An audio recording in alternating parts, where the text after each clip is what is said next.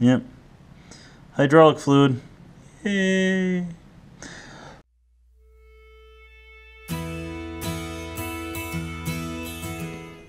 It has been a fun week. So I got a couple things that I learned and I want to share with you guys today. So first up, I kind of want to show the difference between power, between what I'm running and with the turbo and what I ran with the NA. One of the things I want to call out first though is my wastegate pressure. I had a couple of people reach out to me and ask questions about this. I will bluntly say it's not that impressive. You can see right here on the 19th when I ran it, wastegate, it would kind of activate right there just below 130 kPa, and then it would drop down all the way to 120 kPa. So that's not very impressive at all. So basically right there, at the end of that wastegate kind of run, look, it dropped below 5 PSI. That's not very good at all. But at the beginning of it, it was closer to about 41. So it's closer to about 6 PSI, which is about what I expected. So I really think that a wastegate is going to help solve that. So in this case, if I come back here, here's a more recent one. All I did was a bleed valve, and I kind of set that in there, and you can see really quick.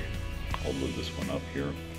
And it did kind of the same action. So the wastegate hits its initial pressure. This time I took it up to closer to 142 kPa. But you can see down here by the end of it, it's dropped that 10. It's kind of bled off from there. So anyway, we'll get that up. But at that point, it's about 6 PSI. Before it's closer to a little bit about 7. It's time to get that boost valve wired in. So that's coming up. What I'm going to do now is I'm going to go ahead and open up VirtualDyno. This time I'm not really caring about the overall horsepower number. I'm not trying to prove anything with this car. It's just a fun car. And keep in mind, this is a junkyard block. The bottom end that I'm running on this engine is literally a $200 junkyard block. So it's not much at all. And then I have another $200 junkyard block and then a third block, which is an F54. So eventually I'll get through to the ones I like. Let's start off here. So what I'll do is I'll open up the very first one. So in this case, I'll open up the one of the best ones I ever did with the NA setup. So in this case, I'm going to go ahead and load up another run. And what I'll do is I'll pick the very first actual pull I did in the car once it was turboed. And that happened here. I'll go ahead and pull this one up and I'll kind of talk through the differences. So you'll notice here, look at how much you see the boost hit kind of levels off and kind of dip down. And part of the reason why is I was just doing a lot of tuning. It wasn't quite where I needed everything to be and still had a lot to sort out there. So in this case, go ahead and I'll open up another run. This one I decided to push the timing just a hair, and it was actually kind of fun. In this case, I gave it a couple degrees of timing. I ended up backing off because when I pulled the plugs, I wasn't very happy with it. But you can see here, just look at how the horsepower just keeps going up. I did back off the throttle a little bit early, so that's part of the reason why it started dipping down, and the boost started dropping off a little bit on that log. In this case, I'll load one of the more final ones. Here's one of the most recent ones that we did. You can see here's kind of the happy medium. I've been able to get up there, get a little bit better. Able to continue the horsepower pull to the end.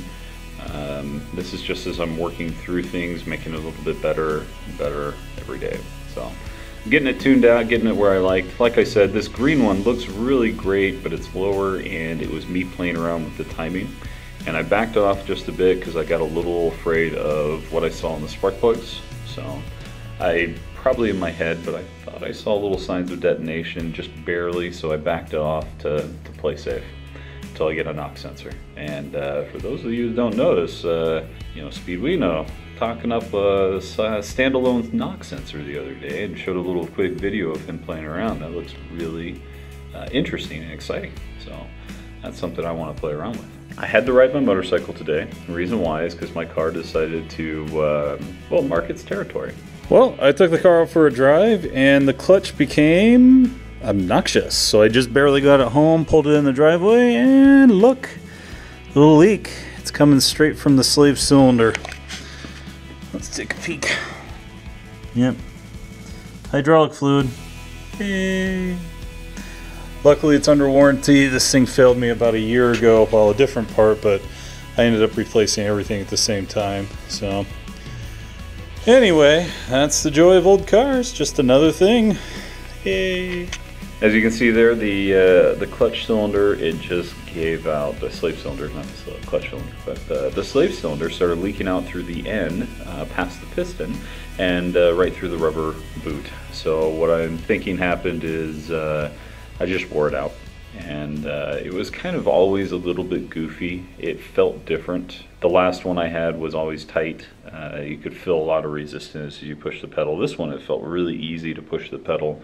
Always made me wonder if the piston didn't quite fit in there quite as snug as it should have.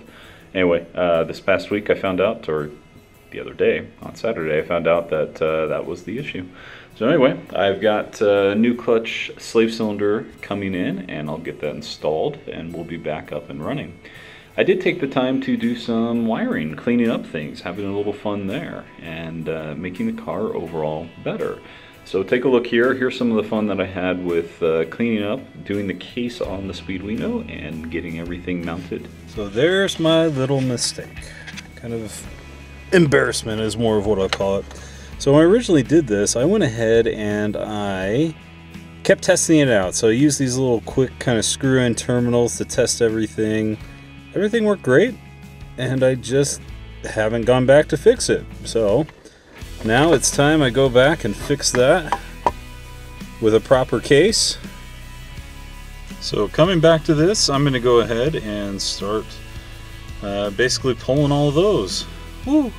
So I went ahead and finished up the wiring. You can see here I've got it all wired out. I got things put together. Got screw terminals on there now. Eventually I'll go back with the Weather Pack 1 pigtail and add that in there. DB37 maybe, I don't know. I'm thinking Weather Pack is what I'm leaning at. But I've got it all ready to go. I'm going to use the screw terminals. I'm doing things a little bit differently, so I wanted to test it out, make sure everything's going to work out well first before I permanently wire it in. So I'm just doing my step-by-step. I made a mess.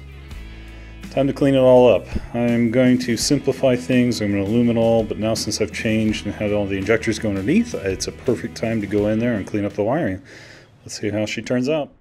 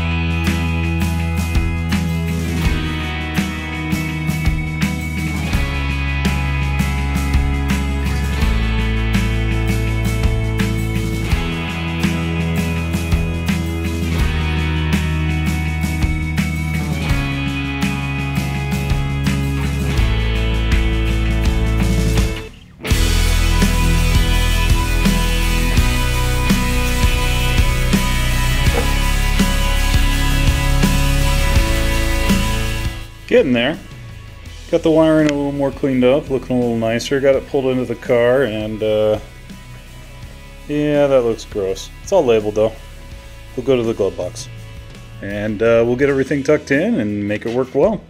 The one thing I will have to do is kind of work on the vacuum line. Probably need to get that extended just a bit and get that good to go.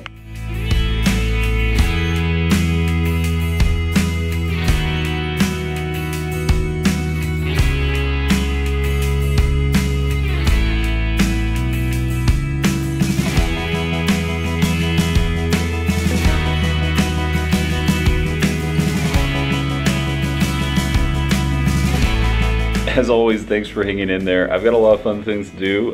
Next up is going to be boost controller. So I'm excited to get that thing wired in there, figured out, and up and running. Definitely gonna love seeing if I can get that a little more stable in the sense of holding my boost pressure. So I'm really excited for that, give that a shot, and yeah, let me know if you have any questions or comments, and talk to you guys next week.